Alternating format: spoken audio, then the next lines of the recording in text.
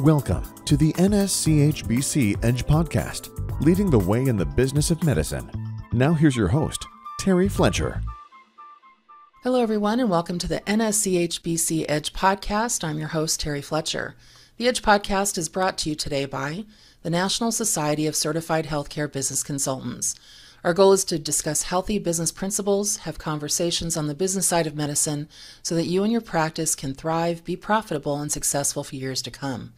This week on the Edge podcast, I welcome fellow NSCHBC member Carl White, founder of Market Advisory Group Incorporated, helping private practice owners stay private. Carl White has been in the healthcare marketing world for most of his working life, and his company specializes in healthcare marketing. Carl, welcome to the podcast. Thanks for having me, Terry.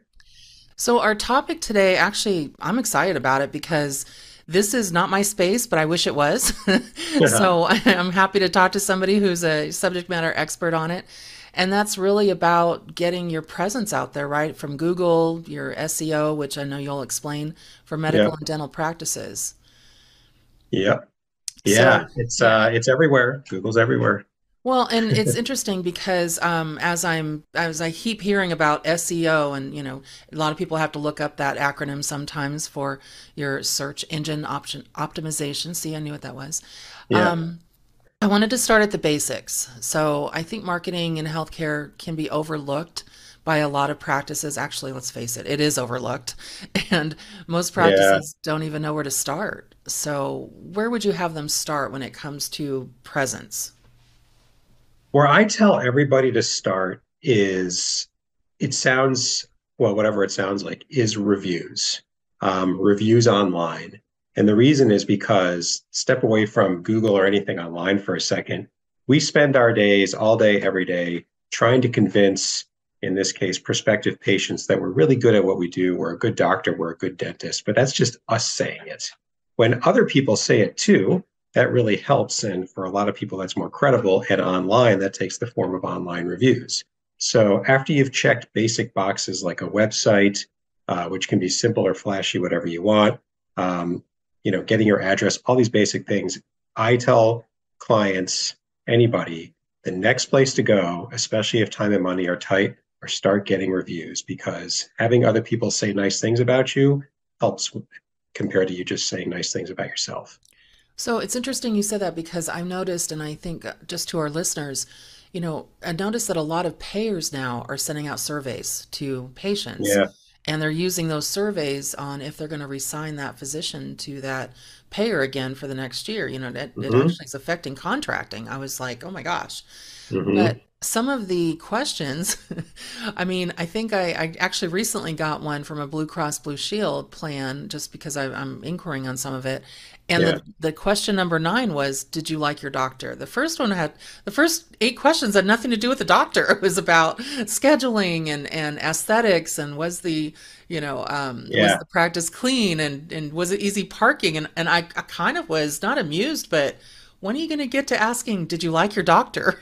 Yeah. Question 9. Yeah. It was yeah, crazy. I'm hearing that more and more. And there's just another form of the same thing. So, if you already have a bunch of good reviews out there, then you should feel pretty good that you're going to do well in those surveys, I would think. Now, do you think it's okay for a physician, so they're in with a practice, or they're in with a patient, I'm sorry, and, they're having their encounter, their office visit, and then towards the end, should they direct them somewhere to leave a review, or what do you recommend on that to get those reviews? So the global answer is make it as easy as possible for that person to leave a review, because happy patients, which for most practices is the majority of them, happy customers, clients, patients never think to leave a review, whereas the unhappy people will find the time. They do. So yeah, we when we're angry, man, we carve out the time, don't we, to complain, but the happies never praise on their own. They have to be asked.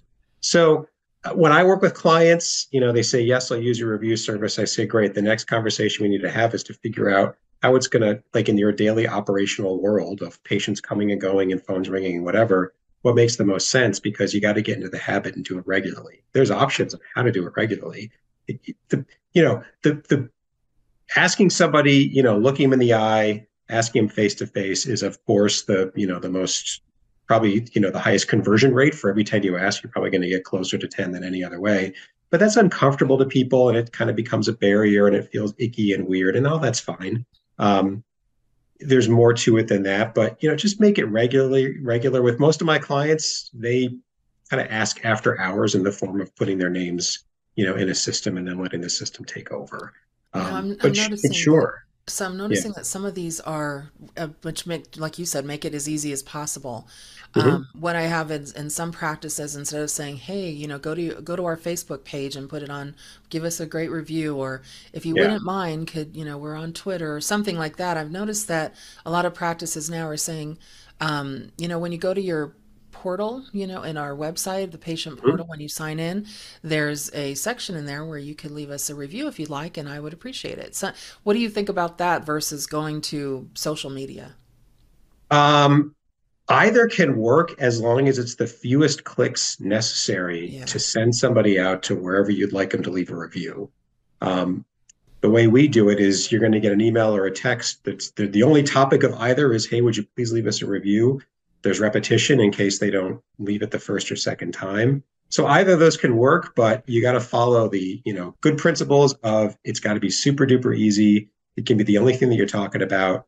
And usually you got to ask them more than one time because even the best intentioned, happiest people forget. Well, and you just brought up something that again you're prompting me to think all these things, which Yeah. is great. You said usually an email or text, so they have to actually ask a patient, right? Is it okay that you might get a text or an email, kind of like going to get your card, serviced? You might get Yeah. a text or an email to ask how liked your visit Sure. today. You have to ask them for permission for that, right? If you already have it, yeah, but yeah, you got to have permission. That's true.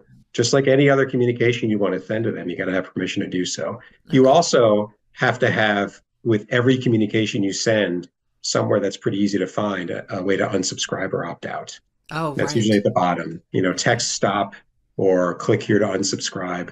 And that's all pretty standard fare these days, but they do have to be there. Yeah. Okay. So like my political stuff that keeps coming in, stop, stop, stop. I must type Right. stop And you all know day what? long. Follow that because the next day you're going to get another one and you're on some different list. I They do. want it bad, and there's loopholes and everything, right? They So yeah, do. I've had that too where I unsubscribe and 2 days later and I just look at it and I go, I Again. swear I Uh-huh. just told you. And then yeah, Yeah. And if they you ever want it give back. them money, they find you. They hunt you down. Oh my Oh, gosh. yeah. Then you're just it's an invitation to be bothered. So you It can only look is. at It yourself in the is. mirror and blame who you see. Well, so now do you set up practices with a texting option for that? Yeah, so the service I have, it has email and Nice. text. I just say, please don't do both because you don't need Right. to. But yeah. Hmm. Okay, great. Now let's kind of circle back to Google Yeah. and understanding this healthcare space and search mode. And the reason I say that is there's a joke out there. I'm sure you've heard it. A lot of patients when they have some kind of an ailment or they feel something hurts or something pops up, a rash or something, they go to Dr. Google. Yeah. So we know everybody's Dr. on there Google knows either on their phone. everything. Yeah. Yeah, either on their phone or on the computer. Yeah. And, even my Never daughter did wrong. it. And I was like, that's not what you have. Go to the doctor. That's not it. Yeah. But when Yeah. you're on Google, how important is it and how do you really get in that healthcare space search mode where you're one of the first ones that pop up? So that's the world of SEO, search engine optimization, which my personal opinion, that's a terrible name for it, but it I was hate it. cooked up by engineers for engineers a long, long time ago. Um, SEO, so it's the optimization is the search engine is Google and optimizing it means so that you climb as high as you can in Okay. rankings. What I tell people is SEO is just it's the sum total of things that you do so that Google gets to know, like, and trust you. And once you hit that point, as you build trust with Google and keep it over time, it feels better about climbing you higher and higher in search rankings. Um, Even though Google is this, they keep their algorithm remarkably well hidden. There's an industry of SEOs out there that try to parse and dissect. There's a few things that we know that are always important for, let's just take like a local medical practice, even if they have a number of offices. Each office has some reasonable radius emanating out of it. And that's kind of their capture area or their hunting ground. And that's their locality. Um, for local SEO, good quality website with good SEO. Remember, there's two audiences. There's people in Google. Talk to people. Google will figure it out. That's one part. The second part is this property called your Google Business Profile. Google loves it. Google loves it when you use other Google stuff, and Google Business Profile is one of them.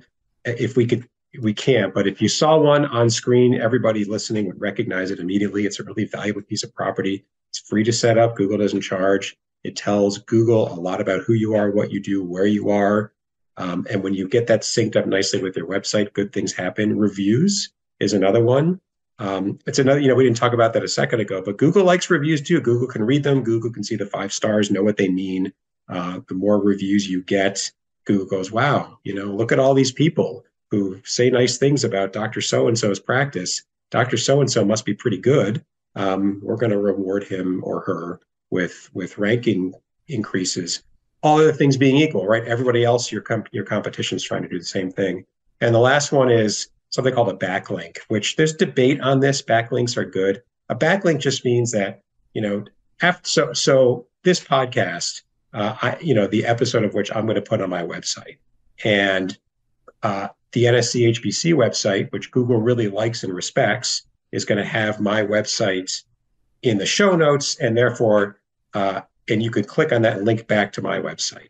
Oh, okay. The simple logic is Google trusts the NSCHBC website more than mine. Not that it distrusts me, but it's all relative. And Google says, well, if NSCHBC thought it's a good idea to put Market Advisory Group's website on their website, somebody we trusts Carl. I think we trust Carl a bit more. That's the value of a backlink. And you can do backlinks well. You can also screw them up. And there's an industry out there that screws them up. Be careful. But nevertheless, having your own online property linked elsewhere in places that Google trusts is one of. So there's like 4 things. There's more than this, but the big 4 in this local SEO world: your website, Google Business Profile, reviews, and backlinks. You're hitting on nice cylinders there. You're off to a good start for local. Now, your competition might be doing the same thing and better than you, and then it's kind of an arms race, and you got to decide what you want to do. But that's kind of the 180 seconds on local SEO. Wow. So it sounds like I need to hire you for getting stuff on my back. Well, it's funny because you're national, so it's different. National, regional, big geography SEO is different. There's some overlap. There's definitely some overlap, but there's some differences too. It's kind of different crazy. strategy, different things you go after. Yeah. Well, now, does this work in the reverse, where if somebody has bad reviews, that this could be a problem? Sure. Now, but forget about Google. If you've got a bunch of bad reviews, nobody's calling you, right? Yeah. To the extent that they're reading it, and to the extent that they're real patients. Right. And even if they're not, it's really hard. The number one knock on reviews is that, they're all fake. They're all this, they're all that. Right. And once in a blue moon, a client will ask about that, or somebody will, I don't want to do it because I think they're all fake. And my only answer is, yeah, there's fakes out there. It's true. They're hard to get rid of. That's true too. All I can tell you is that for my clients, we all know we're asking real patients who had really good experiences. They're real. They're all real, and doubters will doubt. Somebody who looks at somebody's reviews and says, I think they're all fake, we're never going to know who they are. And even if we did, we probably couldn't change their mind. You can't control that. So just go after good. But yeah, if you've got a bunch of 1 stars or 2 stars, and even half of them are real, Google's not your problem. Your problem is you've got other problems. Read the reviews. What are these people saying? Because there might be some good feedback in there, even if it's painful. Make some changes. And I noticed that a lot of practices actually aren't even on top of their reviews. Yeah. They don't know what people are saying. They don't know what patients are saying. I had one provider recently that they weren't aware that they had a Facebook page that was created for them that they had no idea was out there. And I know that was something they used to do. So that can happen. A Google Business Profile listing can be created on your behalf by Google. If enough people search your name, just take Google. If enough people search your name or search you out, Google will look at that and eventually say, man, maybe we should just fire up a listing, because that way all these people who we don't know and never will, are searching for, Jane Smith, can find a listing, and may or may not be accurate. Who knows? But now it's out there. And it's good. So what do you do about that? Google yourself every once in a while. Go on Facebook and Facebook search yourself every once in a while and see what you find. And if you see a name out there that's yours, claim it. It's free to claim. And then you own it. And you can clean it up. You can take it down. But you own it. These are online pieces of property, and they're really valuable. And it's something that sometimes is overlooked. And, it's, to me, it's as valuable as real tangible property, and you should own it.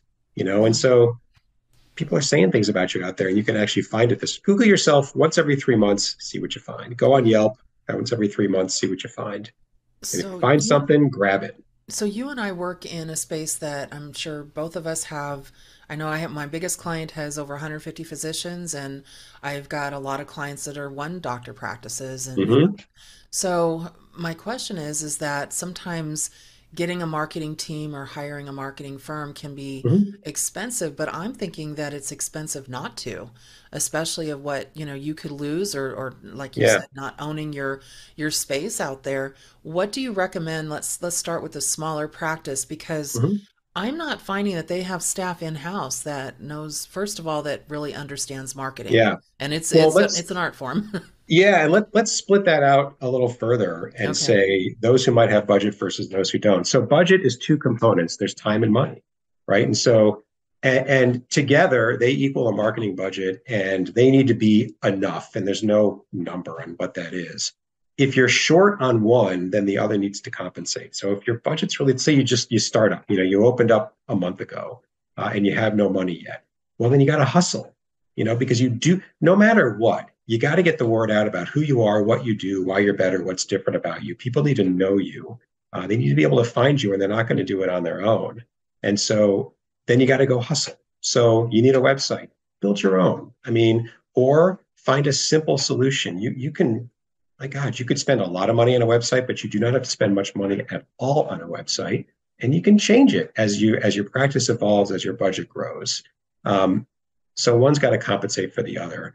The other thing is, it doesn't have to be, expensive is in the eye of the beholder. I've got a bunch of clients that are small, and it's a single service that we work together on. It's reviews. So that their website's good enough, and that's not sort of apologizing for it. Their website's good enough. Their budget, their growth needs it all adds up to, I need modest. You know what? Then I'd say, let's get other people saying nice things about you and see what happens. We can always step it up, or we can just leave it where it is. And a lot of them just leave it where it is and they're happy. And not much changes. Single doc practices, smaller, but they're busy. There just isn't a lot of time. And so that works. It can be expensive, even if it's a higher price point. Just compare. If you're going to look at marketing as a cost in isolation of itself, you're always going to have a big question mark hanging over it. But if instead you compare it to, say, like the typical, first year revenue of a new patient, pick that, and then compare. If I spent this amount of money, and how many patients would I need to get to break even? And if that feels palatable, because there isn't a guarantee that you're going to get it, then go for it. And as long as that amount of money wouldn't sink the practice if you didn't get anything, it's not like a bet the company decision. Go for it, or at least consider it. But don't think of marketing as a cost in isolation, because that's when a lot of people, oh, it's expensive. Well, what are you getting for it? What's it designed to get? What could it get? Think of it that way. You might still say no, but at least you expect marketing. Anyone should expect marketing to deliver, leads, visibility, some kind of valuable outcome. If you expect it to deliver that, then as you're considering its cost, you should consider that too. Don't separate them and then bring them back. Because what'll happen is you'll go cheap, you'll pick silly things, and then you're going to get angry when it's not delivering what you wanted, but you didn't consider that in the first place. So just let them travel together as you're considering it. Now, what about some things? Now I'm going to go a little old school and then kind of bring it forward. We're in the digital age. So there's a lot of things actually that can even be free, like Facebook and posting on certain social medias. But back in the day, I remember, a lot of practices would put their information, phone number, everything on a park bench or on a side of a car or whatever. What do you think about those things as far as advertising? And advertising marketing is different. I realize that. I know some practices, have the pens, like pharmaceutical companies like to hand out. Yeah. So people take them. Recently, I had one physician office. They had the small bottles of the hand sanitizer, eyeglass cleaners, and they have their logo and their information on it. What do you think about all that? Is that is that silly, or is that something that is even helpful in the marketing realm? Depends on what its goal is. It's not silly. The offline world has its place. Definitely. I mean, I'll throw another example in there. I know people, their business is helping any type of business, medical practice, dental, or otherwise, with direct mail, and they have their place.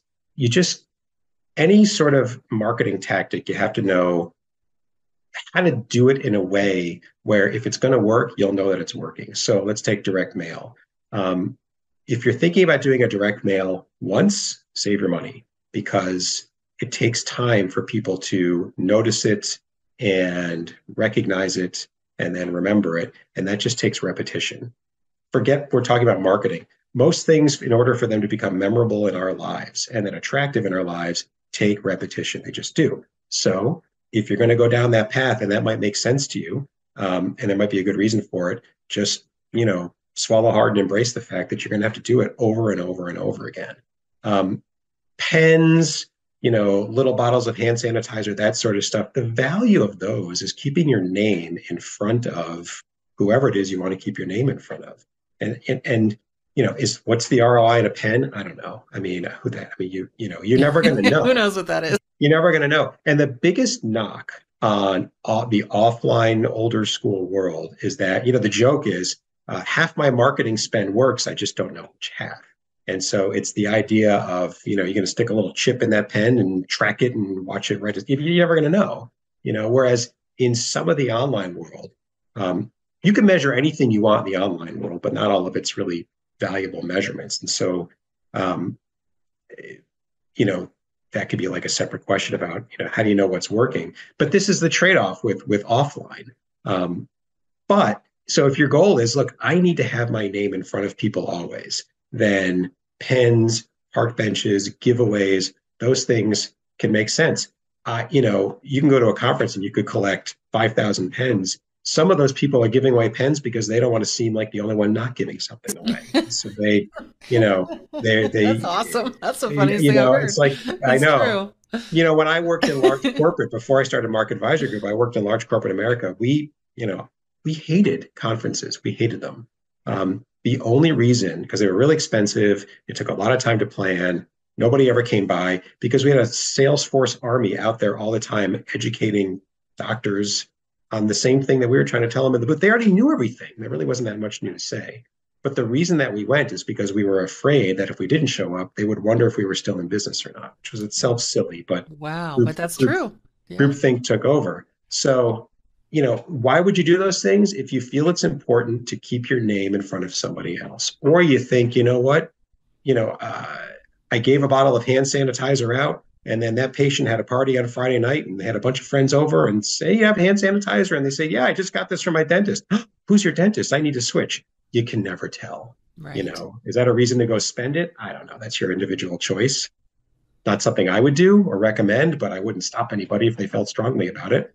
Right. It's not even something that I do, but just know what you're getting into. I mean, lots of marketing tactics can work. As number one, they have to be aligned with the strategy. And number two, you just have to do them in a way so that the payoff you're hoping for, you're doing in a way that's designed, right? So back to the direct mail, you better hit them regularly. If you're going to do it once, just, write a check and burn it because at least you'd save your time.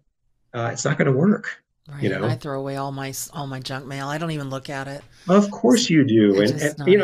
I do, and I'm in this business. When you're in the business, you don't even look at it either. Yeah, see? Sometimes I do, and I look at it and I go, I wonder if I'll see this 9 more times. Maybe I'll pay attention, Yeah.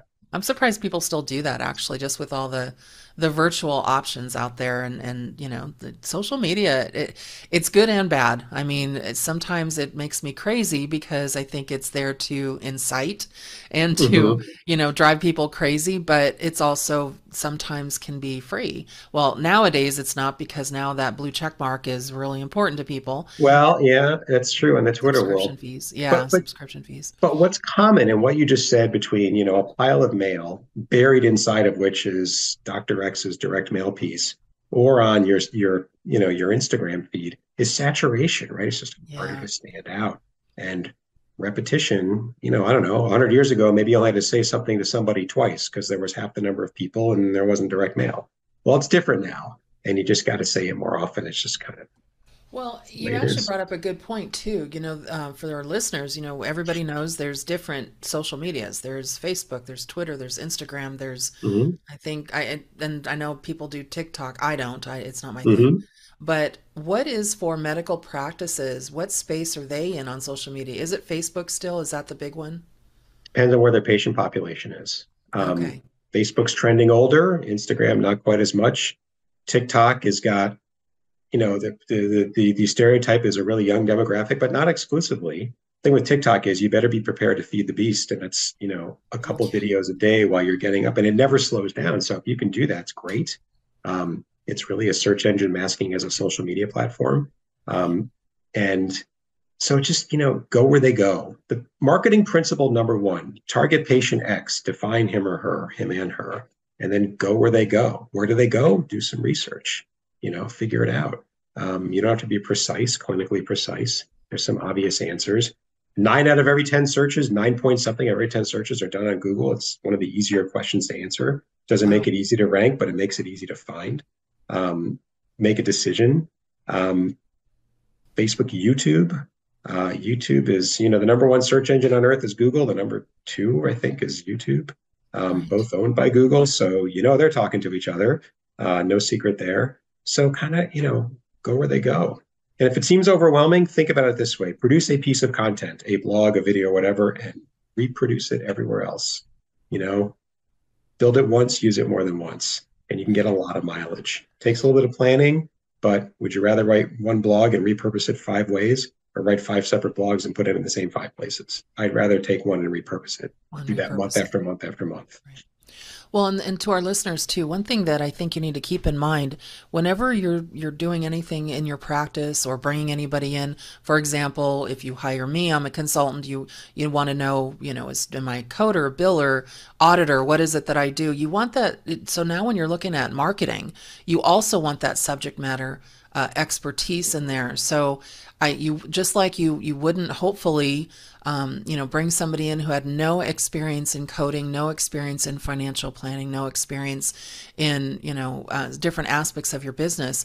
Make sure Yeah. you don't do that in marketing as well. So I think that it could actually not be expensive if you did that and not have the results you're looking for, but I think it definitely would be cost effective to at least talk to somebody like you, Carl, and see what you can do for the practice. And has there been a time when you've said, okay, here's what we can do? And maybe it was a practice saying, here's what you can do. And, we may not be able to help you. We may be able to.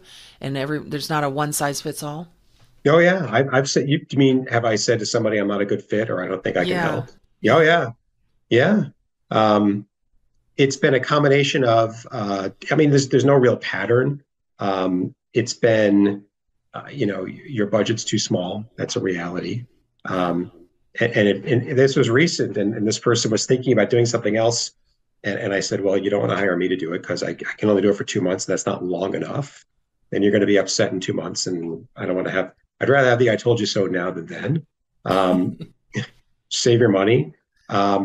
Occasionally it's, you need this particular type of, facet of marketing, and I just don't specialize in it. And I'm not going to fake it till I make it. I'm not going to do that.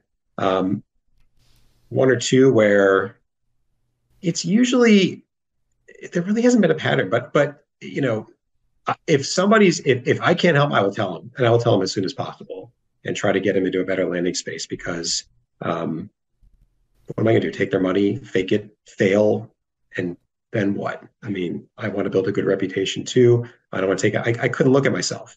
That Yeah. just would not be. Well, That's and just I do that. me. I did that as well. Somebody will say, Yeah, "Oh, I heard your podcast, or I saw you on LinkedIn, or I know you in the industry, and I need this kind of help." It's like, well, that's yeah, not in my space. So that's hospital facility, and I'm right. on the prophy side. You So didn't know that, but let me tell you. And then you yeah. could be, and here's just it's not something that I do. Yeah, Well, and that's why I really was happy that you came on the podcast today because I know that there's some other marketing firms out there that'll just blindly take everybody, even if they don't know the space, even if they don't yeah, and understand it's healthcare. it's it's so true, and it's a time when there's something I say every once in a while, which is that I love marketing, but I hate lots of other marketers because, and this is one of the reasons why I wish that there was some sort of certification step or licensing step or something that would just filter for everybody's benefit. Because as we speak, it's 10:30 in the morning and where I am, there's an army of marketers out there nationwide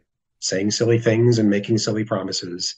And they can't back them up, and it just makes it harder for the rest of us. And I wish there was some way, Well, and remember that healthcare space is different. And I know, everybody's space says that, but I think you need somebody, like yourself that understands the healthcare space and understands the language, the terminology, what the goals are for providers and dentists and physicians, and trying to figure out exactly what, the ultimate goal is. And that is to fill the practice with patients. So I think that that's a big key. Yeah. And what it takes to convince a patient to call you is different than what it takes to convince somebody to, buy a box of cereal. I was going to say, buy a hamburger. Yeah, buy a hamburger. It's just different. They're both important, but they're very different. And it's what I've been doing most of my career. The other thing, which people like you and I get more excited about, doctors notice it, but is that you better check that HIPAA compliance box or that HIPAA, up to speed box. Marketing and HIPAA can overlap. They often do overlap. Nobody really notices. And, you can inadvertently take a contact form on a website, right? Give us your name and phone number. How can we help you? That little, open field box. And a prospective patient can spill their guts on what's going on with them or their family member. And anybody you see, you have to protect that now. You just do. And HIPAA doesn't care if they're not a patient yet or not. I mean, HIPAA wants you to protect that. And so if your website person can see that because they can log in, but they're not protected and they're not in your HIPAA, umbrella, the HIPAA gods are not going to like you. Yes, they're going to. There's this risk. So make sure that whoever you hire can help you set up a HIPAA compliant relationship, or really you, Dr. X, should be, demanding that they sign your business associate agreement and whatever else you require them to do. We do that. We can set that up. Not a single client of mine was prepared to set that up. So I just said, screw it. We're going to, do it. And then have all the documents that we need to set up, and, all of our everything's HIPAA compliant. We check the box. I re-audit every other year, tweak what I need to, so that it's not you don't hire an agency because they're HIPAA compliant. You hire a marketing agency because they can get the results that you want in a HIPAA compliant way, but you do have to check both boxes. Right. Well, it's funny you say that, because I still get, as an auditor, I get records sent to me unredacted through the email for somebody saying, hey, can you audit these for me? Let me know what you cost. I'm like, whoa. Good thing I didn't open them. Well, the lawyer I'm going to recommend charges you $5.50 an hour. Because you just messed that up. Yeah. I know, right? I'm like, oh, shoot. Just in closing, so just to wrap this up, one of the things that I've noticed, and I'm really surprised, I mean, we're in 2023, and I still see a lot of practices that don't have websites. Have you seen that still? Where there's like, maybe I should get one now. Less and less. Yeah. And they're, I don't know, tend to be more, they're either really, really brand new. They're really, really super duper specialized, where, let's face it, 10 out of every 10 patients is going to be a referral from, some other doctor that they know. That's just the nature of their practice. Right. Or, you know what? They made it this far. They're kind of in the twilight and they're just kind of riding to the finish line. That's when I see it. Right. I see some just painfully old websites. Not even that as much as I used to. Dated. Yeah, I see that. Yeah. Or just out of touch from a tech point of view. Yeah. Not as much as I used to, though. But yeah, you can find them. Well, one of the things that, and just to kind of add a little 2 cents here on marketing, that I noticed that there was one website I thought was really good, and it was kind of, I don't want to say dated, but it wasn't digitally advanced. It didn't have movement and all that. But what I really liked about it is they had a page about the neighborhood, and they put in there of where the practice was. They put in there, and we have local restaurants and coffee shops if you have to have a test, and then you want to go, grab some lunch and then come back. And they actually wrote it up like that. Yeah. And I thought, wow, what a great marketing tool to tell somebody that, there's a restaurant right next there that you could, next to the practice that you could go grab a Starbucks or something and then come back. And I think that people miss that people are looking for convenience, everything convenient nowadays. So, well, and if we just sort of extrapolate from there, so that's, you go visit that practice and you're going to be there for a few hours. What they're doing, aside from being nice, is they're laying out, look, your experience here, if you had to come here and do this, would be pretty good. I mean, it wouldn't be so bad. Come, we'll draw the blood. We need a few hours. Go get a coffee, come back, and then we'll tell you what's going on. You can make a day out of it or whatever. You're just sort of describing the experience. A lot of reason why the hidden barrier that's always out there is, I just call it's like the question mark. So what would it be like to visit you? What would it be like if I became a patient of yours? What would it be like if I had to spend a day there? And you just sort of dispel that. And then they go, oh, that's all it is? Okay, I think I'll call. The easiest way to dispel that, pictures. Pictures on your website, pictures on your Google My Business listing, or Google Business Profile listing. Shockingly effective. You wouldn't think. Shockingly effective. Hey, take pictures. It's you and your phone. Don't overthink it. Do a tour. Start in the parking lot. Take a picture. Take a picture of the outside of the building. Take a picture of the lobby, front door. Just as if you were walking from front to back. Load them up. Holy cow. People digest pictures. Well, and I noticed because it demystifies. What does this place look like? Yes. Oh, that's all. Like. And I know patients that won't go to a practice if they don't have large size seats because the patient can't fit into. So then there's all these individual stories out there. Yes, little things like that. So you know what it reminds me of, Carl? It reminds me of when, I know this sounds so silly, but when I go to Napa once a year.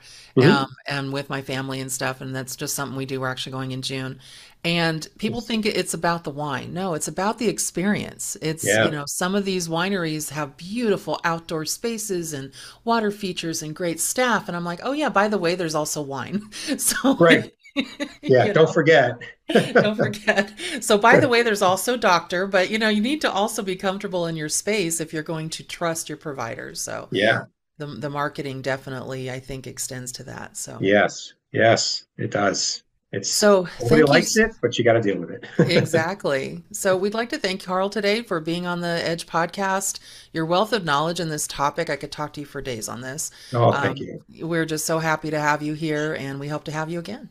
Yeah, it's been great to be here. I'd love to come back, and it was a good time. Thank you. Good. So to contact Carl directly, go to the NSCHBC.org website, click on Find a Consultant tab, and type in Carl White, and you'll have his direct contact information. Also, as a reminder, the NSCHBC.org website offers monthly free webinars on a variety of topics, as well as a quarterly Medicare update, and our next one is June 20th, and I actually am the presenter for that, so check that out. Also go to the NSCHBC.org and click on the tab Upcoming Education, and you'll get to our annual conference, which is June 14th through the 16th, and is now open for registration. So that's it for us today, everyone. Please join us next month, where I welcome NSCHBC member and financial consultant Sandy Schechter, and she is a CPA, and she is going to be talking to me about should physicians have a CPA or handle financials themselves in-house. So everyone, make it a great day, a great rest of your month, and thank you for listening to the NSCHBC Edge podcast. Thank you for listening to the NSCHBC Edge podcast. Join us on the second Tuesday of each month as our consultants tackle the complexities of navigating the business of medicine. You can reach us on the web at NSCHBC.org, the National Society of Certified Healthcare Business Consultants.